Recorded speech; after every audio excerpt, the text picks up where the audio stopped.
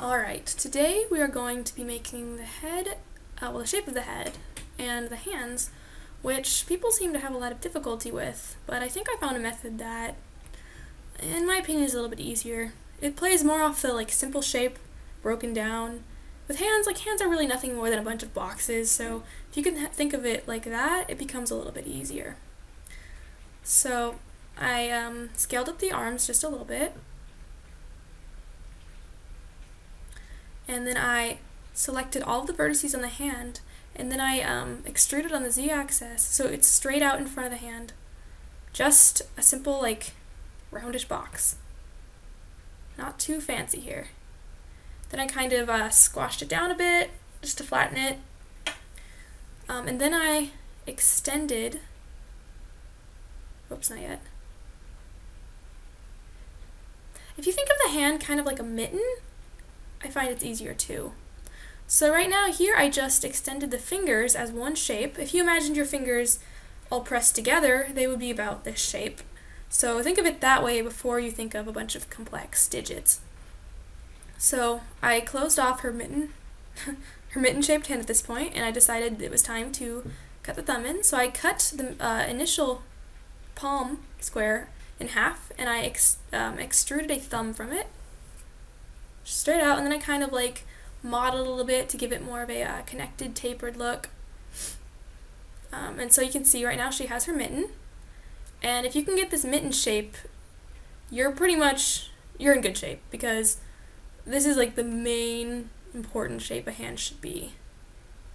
And even when I'm doing 2D art, I tend to think of hands as mittens.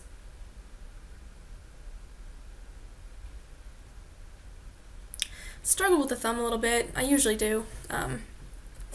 Mostly because I wanted the thumb to appear above the hands in the rendered view.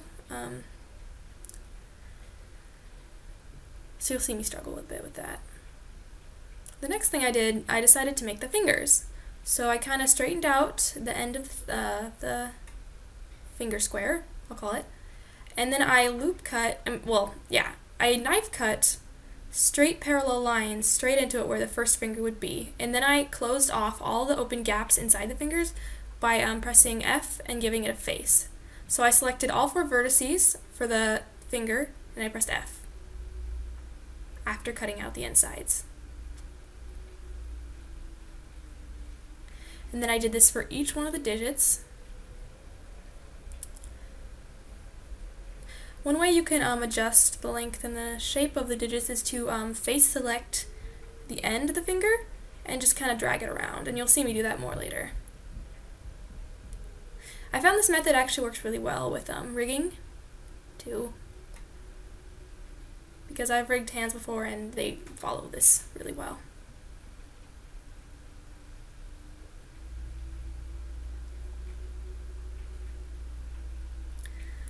Okay, so the middle finger should be a bit longer than both the first and the third, and the pinky should be the shortest. Hands also have a natural bend to them, so your fingers should never just be straight out. 90% of the time, hands will be bending. The fingers will be bending, usually upwards, or towards the palm.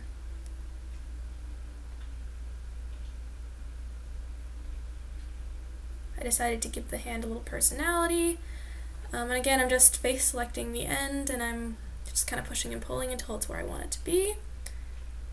At this point, the hand is super manageable if you were tidy with your vertices.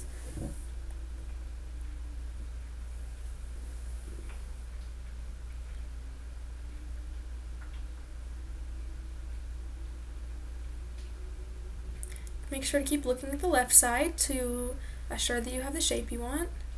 I did not, so I kept fiddling. Gave the hand a little bit more rotation and bend. And I made sure that the ends of the fingers were a little bit wider than the tips, because the fingers should taper realistically.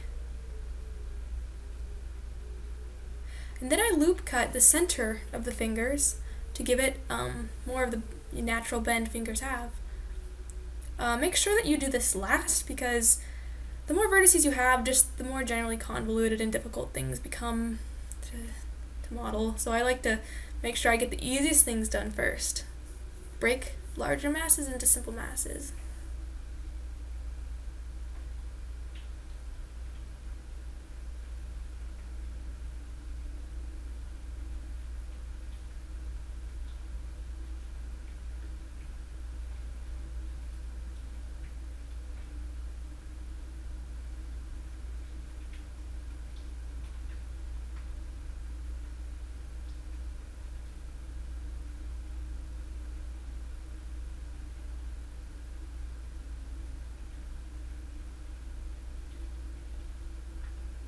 Alright, after this, after a little bit more mesh fixing,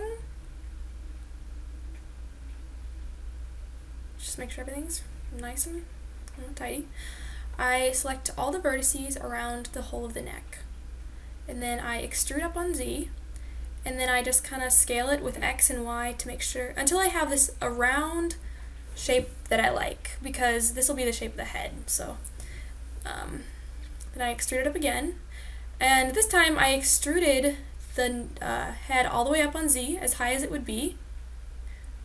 Another one of those instances of making the larger mass into simple mass. And then I gave it some loop cuts where it would be rounder, and I kind of scaled all of those on the X and Y until I felt that they were pretty round. I did this for the whole head until the top, where I kind of just pushed it all together and then pressed F to give it a final face. Then I decided that the head should tip forward a little bit, because with natural human bodies, the neck kind of slopes.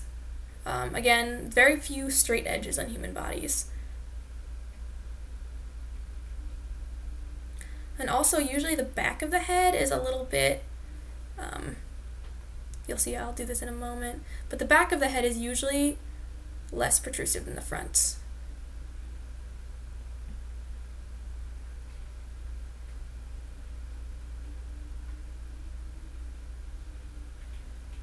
Alright, right here I'm making a loop cut where the ear would be, and I'm taking the face where I think the ear would be and I'm extruding it out. And then I'm just kind of shaping it to where I think that the ear would go. I'm looking at the left-hand side to make sure, and then I loop cut it again to give it a round shape. I'm just kind of pushing and pulling, and I give it another loop cut. Just loop cut wherever you want it to be more round, but again, be careful because more vertices is most of the time more of a problem. And so I decided that the head was not quite big enough. And we're nearly done. I'm just pushing in the back of the knees a little bit to get rid of some of that straightness.